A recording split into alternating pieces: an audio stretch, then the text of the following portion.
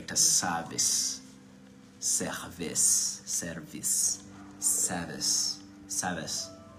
kati nze yakolako mu 5-star hotel nga ejjudde bagagga nga ndi waiter nakozesanga akagambo nga bakayita room service awo kyekigambo kyoyogera ali mu room oleme mugwako bugwi ku hotel tomala gayingira room ya customer room service wakataite room service kati njaga bawa service jenjagala okwogerako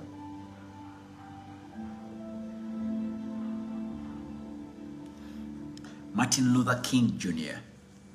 sajja yali mugezi nnyo yagamba nti everyone can be great because everyone can serve. Everyone can be great because everyone can serve.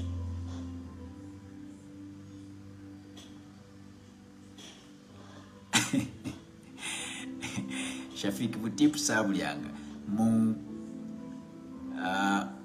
mu hotels eze nene bafuba okulaba ba customer tebawa ba waiter oba ba waitresses tips. Customer tips bazimu chargingira ku bill. Okategedde abazungu mwana engeri gye bakolamu ebintu byewunyisa.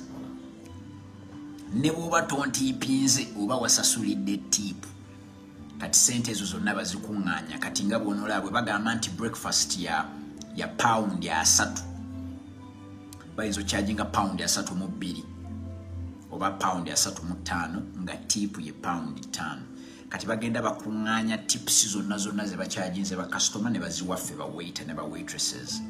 Nakola sente nnyingi nnyo sijja kulimba kuba ne bwe nakomawo Uganda baali bakyansasula sente zange. Kakano tukiridde mu service. Kikyenjaga okwogera ku service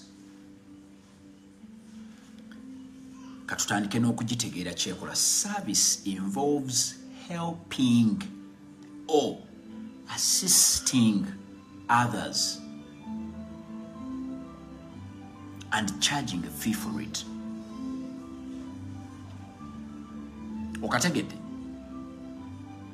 Service involves helping or assisting others in exchange for a fee. Akutokera biranga. Service involves helping and assisting others in exchange for a fee. Bojanga wansi wakusiiwa omusawo n'akuyamba ng'olina urinary infection n'akuyamba olumala okugamba thank you kati nsobola okufuka waliwo exchange for a fee. Bw'ojjanga erinnya olizimbye liti nga likuluma omusajja n'akuyamba n'akusanyalaza n'alikuulayo aba akuyambye but in exchange for a fee.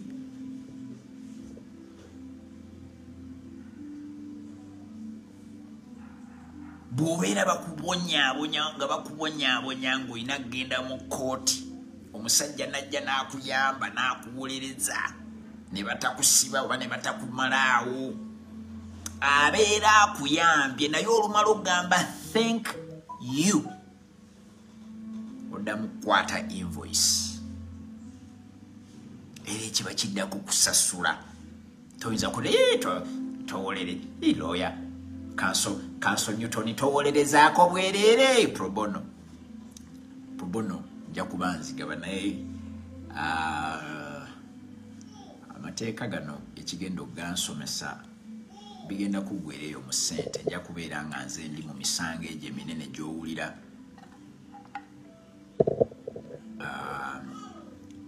banka yatutte ekizimbe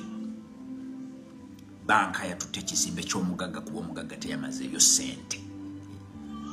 Ojuwulira egyo emisango gya Ham egyo Ham versus Diamond Trust Bank bilioni 120 ati tujja balooya ng'ate tutegeera business eyo yenjawulo egenda okuba wakati wange ndowooza n'abantu abalala tingenda kuyingira ekintu ate nga ntegeera business mbeere nga nkikuba bwe nti musango gwa ttaka wuno ayagala twala square mile ya munne kati ntunda ettaka nditegeera kati ate laba ate bwe nnyongeramu amateeka kwegamba Katonda ate yayolesezza okwagala n'ayisaawo. Service involves helping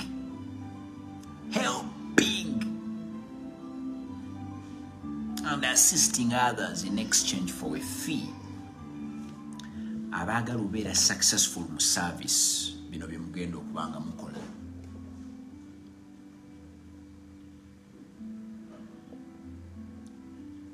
Edith Ndagiro yaga pro bono.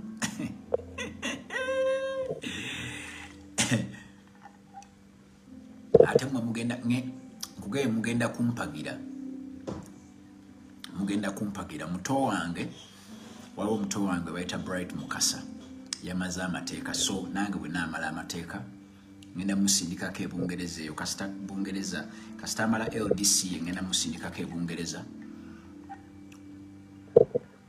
akole masters kuba nange nina okugisoma kati tubeere nga tujja tukaluba. Uncle Sam Mutumba nsanyusa nnyo okulaba London egamba etya muganda wange okategedde. So bibino by'olina okukola okubeera successful nga value creation yo ogikasuka mu service. Number 1, have employees capable of a skill or ability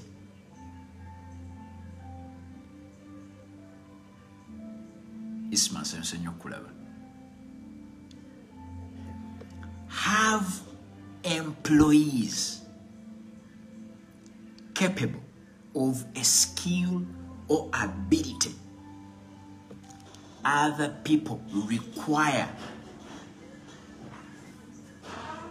but can't, won't, don't want to use themselves.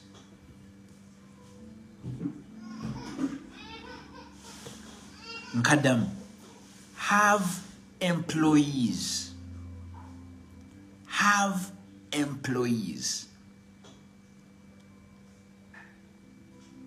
capable of a skill or ability. Have employees capable of a skill or ability other people require but can't, won't, and don't want to use themselves. Beera n'abakozi nga balina obukugu n'obusobozi abantu bwe beetaaga naye nga abantu obukugu obwo n'obusobozi tebasobola oba tebaagala kubwekozesezanga bo kennyini. Eyo ye service ekyo ky'olina oba n'abakozi nga balina skill.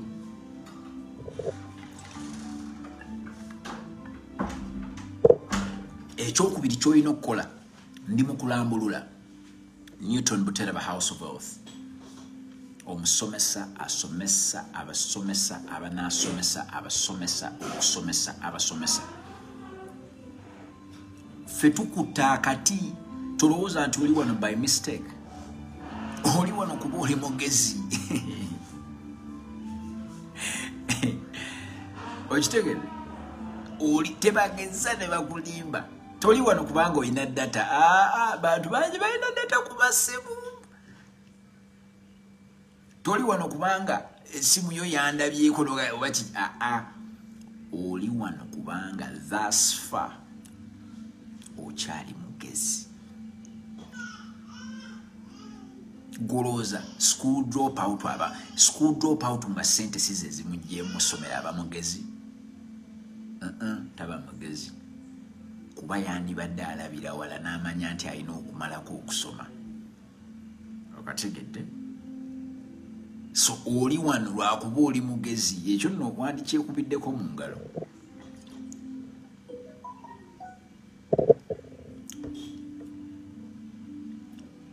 Service. To be successful in creating service as your value, you must have employees capable of a skill.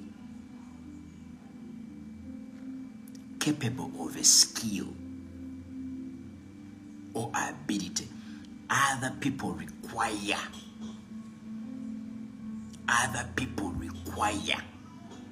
but can't, won't, and don't want to use themselves. Okategedde? Kankutwaleko mu maaso. Ekyokubiri kye mulina okukola. Ensure that the service is provided with consistently high quality. Ensure that the service is produced with a consistently high quality. Ngenda kubuulira lwaki.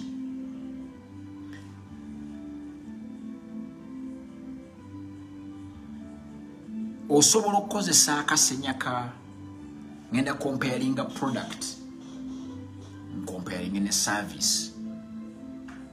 Okay, kansooke mmale ekyokusatu then nesi kyerabire kino kankinyonyolerewo.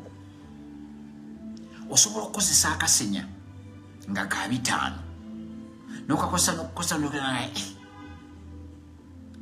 naye akasenya kano si kalungi, naye n'otagula kasenya ka 15 kubanga sente tozirina n'osigala ng'okyagula product eyo yeemu. Naye tosobola kugenda wa muntu akusala nviiri n'akusala ekigooli n'enkya n'omuwa chance akusala ekigooli. You can't.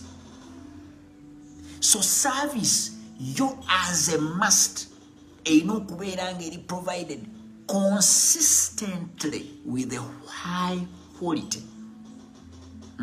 Naye nange awo neetiddemu ako kanyonyodde bulungi kanywewo ka juice. Newton Buteraba House of Wealth. Alex Masaba oli kata weebale kutuusa ku bantu podcast. Alex Masaba weebale kutuusa ku bantu podcast. Kankubulire Alex Masaba kye yagamba.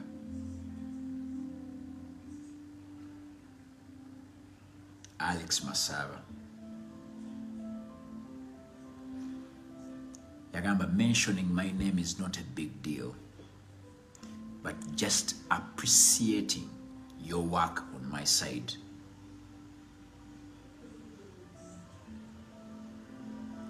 I'm a YouTube. I have a YouTube teaching people in the diaspora about building.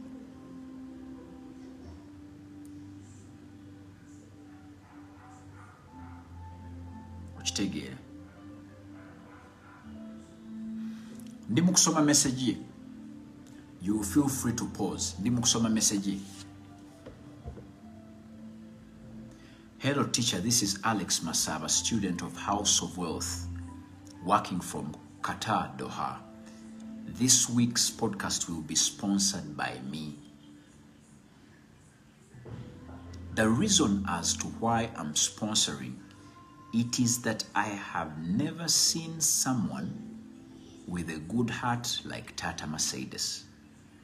Because I started my YouTube channel based on the podcast on how to start a business with zero or little cash.